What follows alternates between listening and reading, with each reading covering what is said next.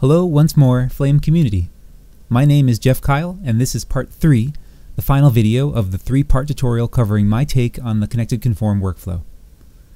By now, we've wrapped our heads around what it is, taking a pretty detailed look at many of the features surrounding the Connected Conform, and then we went into the specifics of exactly how I use it and what it looks like to set it up and to get it going.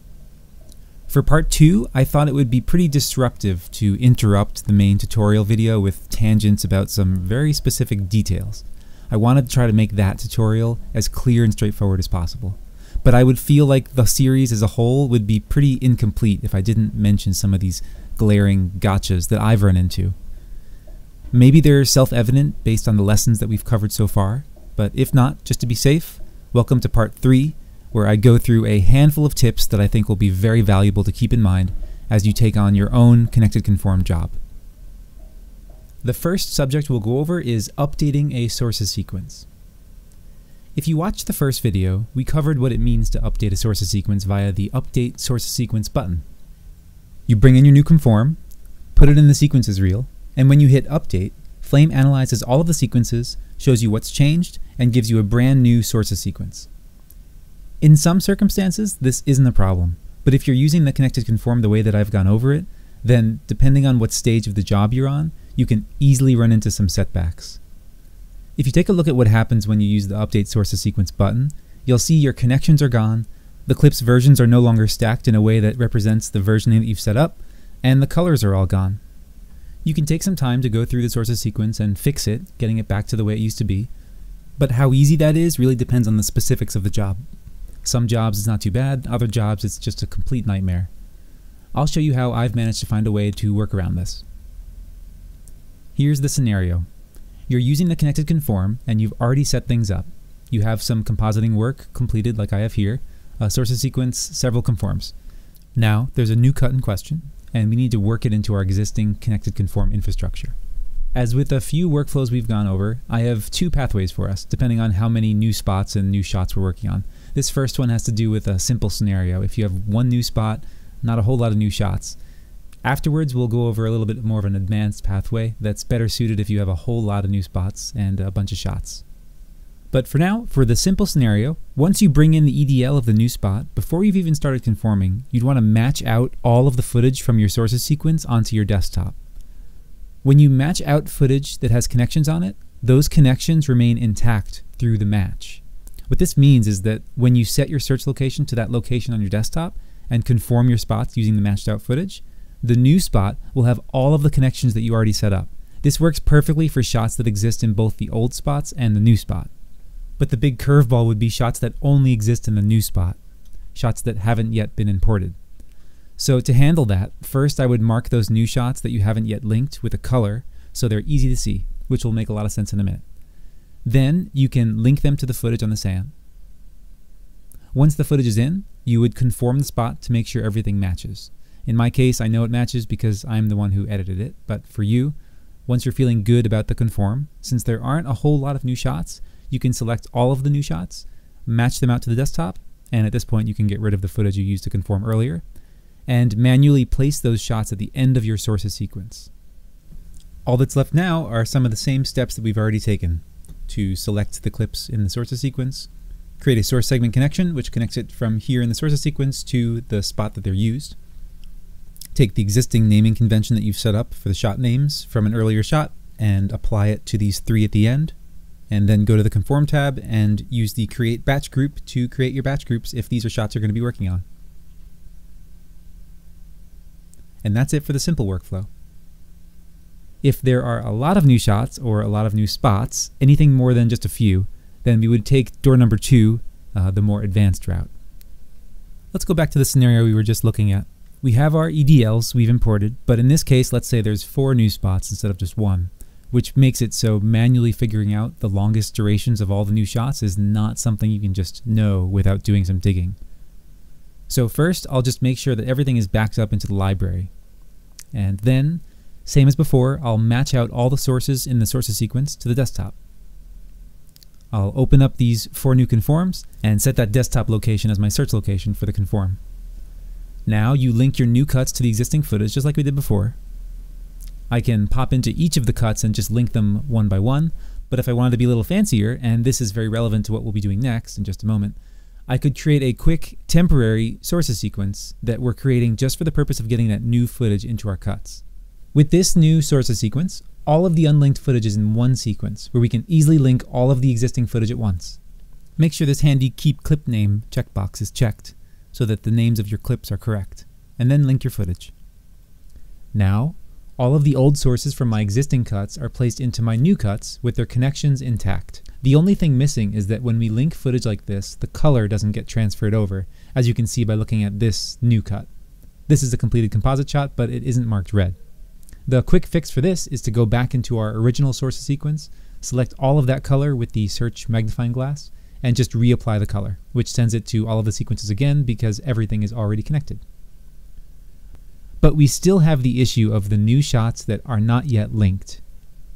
The first step here is to select all of my unlinked clips in the newly created sources sequence, and I can do that with the nice search magnifying glass feature here, and select my unlinked clips, and then set them to a color, let's say bright green. Now I'll link this new footage to the footage on my sand since I haven't worked with it yet. Conform tab, I'll set my search location, I will navigate to the media folder, I will link the footage, and there we go. Once you're linked, I would say the next step is to go back to your cuts, all 4 of them in this case, and complete your conform. Make sure that they match your reference. This is more of a personal experience thing.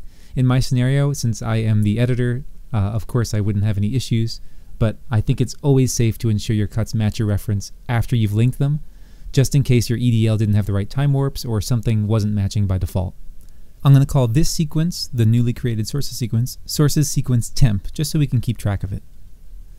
To do a quick recap and just to set the stage here, we have our 9 original cuts with their existing connected conform infrastructure connected to the original sources sequence with all of the connections and organization nicely set up.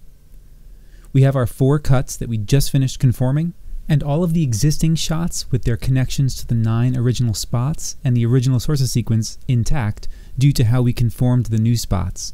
We matched out the existing shots and conformed using that existing already connected footage.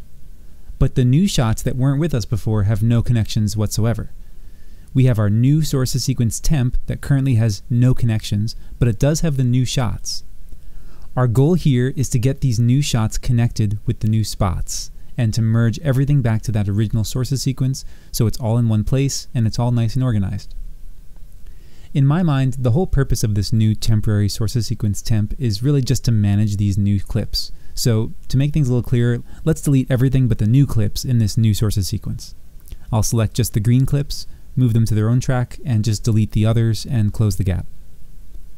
Now that we've taken the time to conform these new cuts and match them against our reference, if we ran into any scenario where we had to modify the time warp of a shot or slip a shot at all, then we actually have to make another sources sequence. It sounds a little crazy, but if you think about it, you'll realize that the sources sequence temp was generated based on how the EDL was brought in, regardless of whether it was right or wrong relative to the reference picture.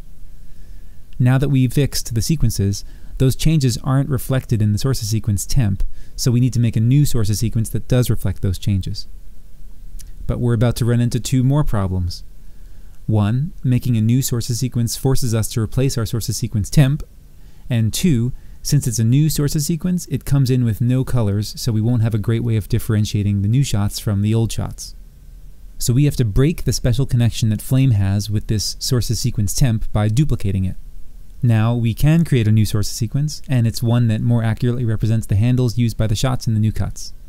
To fix the colors, head back to sources sequence temp that we duplicated and preserved, and select all of the new shots, the green shots, and create some source segment connections to get them connected to that newly created sources sequence. Set it to green, and now you're back in action. With this all set up, we're ready to put this back into our original sources sequence, either by deleting all of the other media in this new sources sequence and dropping the whole sources sequence into the old one, or just to do a quick copy and paste to get it from one sequence to the other. Either way gives us the same result, and it keeps the connections intact. Now it's just a matter of cleanup. Clean up the desktop, get rid of any matched clips from earlier, and get rid of any extra sources sequence that we don't need anymore. You can change the green color back to normal, or you can keep the green color if you want. But other than that, we've successfully updated the sources sequence. The last few steps are just steps we've already gone over before, which are to make sure that your shot names are set for the new clips, and then if we're doing compositing work on them, we can just select them, create batch group, and we're good to go. The next scenario we'll talk about is how to split one shot into multiple shots. We touched on this briefly when we talked about checking your sources sequence in the second video, but occasionally you might run into a case where you have a relatively long shot and one section is used in one spot and another section is used in another spot, but that middle section is filled with a whole bunch of unused frames. When the sources sequence sees this scenario, it tries to do you a favor by consolidating it into one shot. But depending on how much empty space is in that middle area, it could be more trouble than it's worth to do those extra frames. Using a shot sequence could work in some scenarios, but for the same reason I'm reluctant to use the shot sequence in general. For instance, if the time warps just aren't set up right, then that wouldn't work either. I think the right move here is to take that long shot and manually split it up into however many shots you need yourself, using a few tricks that I'll share with you now. In this scenario, we're at the stage of our workflow where we've finished conforming our spots, and we've just made our sources sequence. We were in the process of taking a quick look at our sources sequence to check it, and we noticed that this shot here is abnormally long. If we dig a little deeper and we poke around at our sources for this shot, we can start to see the full picture, and that is that multiple sections of the shot are used in multiple spots. But it's a little difficult to wrap our heads around the specifics of where and how they're used when we're just looking at the time code and the handle count, especially when time warps really mess with the handles. You'd have to do some crazy math to know for sure. Maybe a smarter person than me can figure it out, but the solution I've come up with here is to give myself something of a diagram that helps me visualize exactly where the shot is used. I very distinctly remember one job in particular where one 30-second shot was used something like 15 times, and I really needed to map it out in order to see where to split it up. In the end, even though it was used 15 times, there was so much overlap that I really only needed to split it up into 2 composite shots to cover the range of the frames that I needed. In this example here with our car commercial, it looks like we have a shot that's used 9 times, but if we look a little closer, we can see that we have a 16:9, a 1x1, and 9x16 spots in question, and if I flip between them, we can see that the shots are only different between the 30, the 15, and the 6, so realistically we're only dealing with 3 shots here. The first step in this visualization process is to match out the full-length shot from our sources sequence. Since the sources sequence is smart enough to know the full range of frames that we use in our cuts, we can be sure that one of the shots starts at the beginning and another one of those shots ends at the end.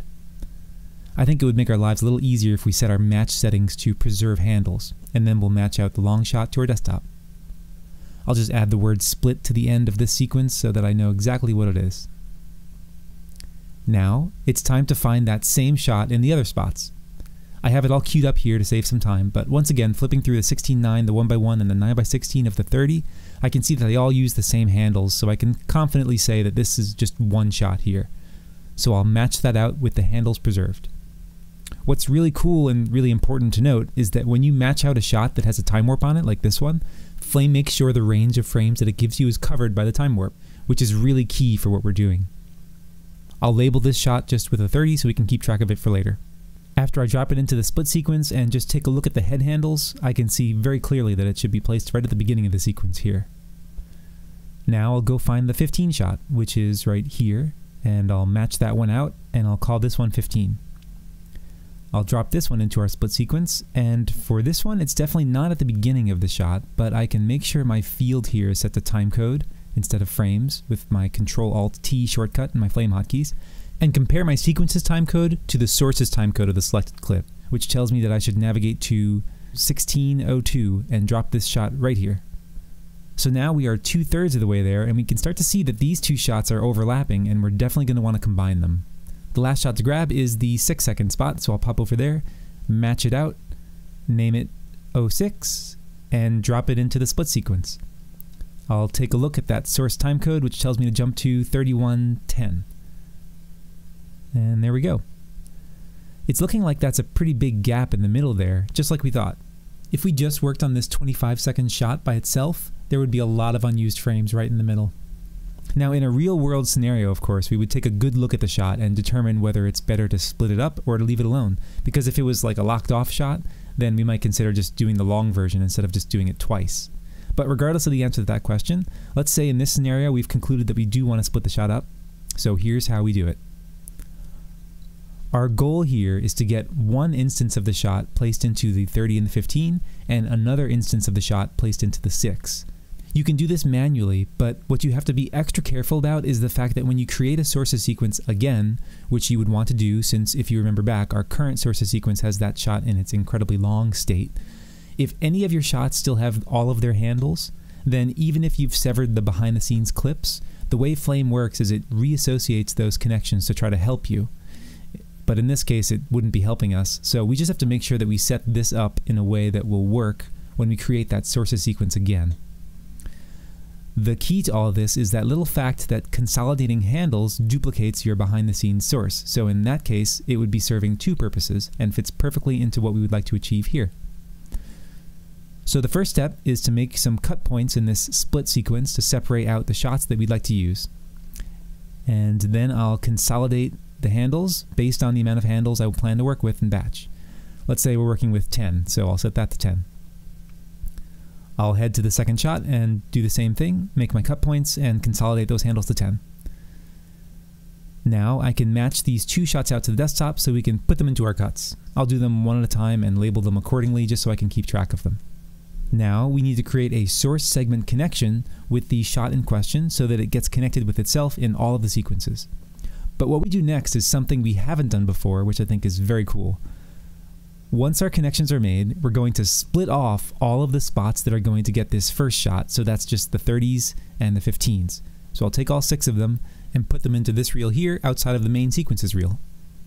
And now I'm going to perform a duplicate connected segment, but with settings that are different than what we use when we version clips. I'll change the scope to current reel so that only these 6 sequences are affected, and then I'll change the connection type to replace on current segments. What this does is make it so this shot is now connected to all of the other instances of it in the 30 and the 15, but only in the 30 and the 15. The 6-second spots are totally left alone. So now when I open one of these sequences and perform a replace media operation on this shot and the shot I've marked as 30 and 15 in the reel here, that shot that's been cut to the proper length with the correct number of handles is placed in all of the spots in this reel. So all that's left is to do the same thing to the 6. Since we've connected the 30s and the 15s, the 6s are already connected from before, so we don't need to do a duplicate connected segment. All that's left is to get the 6-second version from the shot we've trimmed, match it out to the desktop, rename it to stay organized, and then get it back into the cuts. I'll open up one of the 6-second versions, click on the clip in question in the timeline, click on that clip in the desktop, and replace media. Now that this is all set up and we don't have any overlapping handles, I can create and overwrite the sources sequence, and what we find if we look at the sources sequence is that we have our shot properly split into 2, and we're all ready to go. One of them is named 3015, the other one is named 6, and they are the correct length for their appropriate spot. The last little real-world variable I have for us is how to bake in a time warp for a shot while still using the connected conform. The scenario here is pretty much the same as what we just went over for splitting shots. We have our conform spots, and we've just made our sources sequence. We were going through the sources sequence, checking it, when we found one shot that was longer than all the others. In this case, after some inspection, we can see that there's just an incredibly significant time warp on that shot. It's a full 1000%. With that in mind, our options here are to either work on all 27 seconds of that shot, or work on the shot after the time warp has been applied, bringing it down to a nice 2.5 seconds. I think in this particular case, it's hard to imagine that we would work on that 10 times longer shot. So at this point, maybe we would have a conversation with the producer, with your client, with the editor if possible, and see if there's any good reason not to work on the time warp version. If you get the green light, then we can get to work. The first step is just to see what you're working with. All of my shots have a 1000% time warp on it, but the durations aren't the same. The very handy jump to shared source segment can show us that it's the longest in the 30-second spots, shorter in the 15s, and the duration is shortest in the 6-second spots. We're going to want to base everything off of the longest duration shots, so I'll jump to one of the 30s. This would be a lot more complicated if we had different shots that used different sections of the shot. If we were worried about this, we could use some of the things we went over in the previous section where we split that one shot into multiple shots, and we could map out and visualize every instance of our time warped shots into one sequence so we can just see how they're split up. For this example, we don't have to do that, but just know that that's an option too if you need to. So here we are in the 30, and we're going to look at our time warp. Our goal here is to get a flattened version of this shot with the time warp baked in. We have to be careful though, because if we were to just drag this clip from the timeline to the desktop, we won't be working off the source resolution of the clip, since when you drag it instead of matching it, it keeps the timeline effects resize based on the timeline's resolution. We want to be sure that we're working off the source resolution when we bake in the time warp. It just so happens in my particular scenario, my source footage is HD and my timeline is HD, but that's just me in this tutorial world. You might have sources that are larger than HD in your examples. And when it comes to matching, just as a note, I'm preserving handles just like we did in our previous example because I think that makes this a little simpler. So once that shot is matched out, we would want to head back to the 30-second spot and save the time warp as a setup. I've had much greater success saving the time warp rather than dragging it or copy and pasting it. Feel free to name it anything. I'll name mine A. Next, we go to the shot that we matched out, add a time warp timeline effects, open it up, and load the saved time warp. Now, our source resolution shot has the time warp applied, but Flame doesn't know how long the clip should be, so we have to just do some trimming. I'll peek back in the spot in question and see how long the shot's supposed to be. Looks like 68 frames is the number, so I'm just going to keep an eye on that frame count for the clip I'm working on my desktop until it hits 68, and then I'm good.